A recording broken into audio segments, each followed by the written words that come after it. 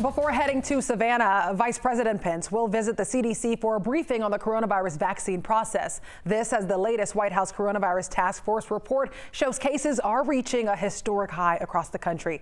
Now, the Georgia Department of Public Health confirming 4,000 new cases of the virus. That's just on Wednesday. That's the highest rate of new infections since August. Maura Sirianni is live in Midtown breaking the task force report down.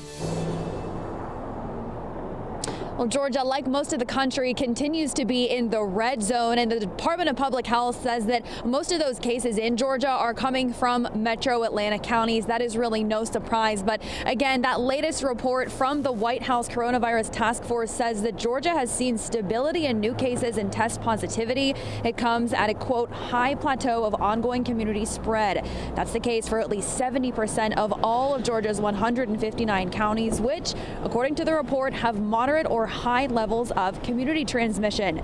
The report says that most of the growth of new cases have stemmed from Fulton, DeKalb, and Gwinnett counties, and added that new hospitalization admissions in Georgia, quote, remain elevated.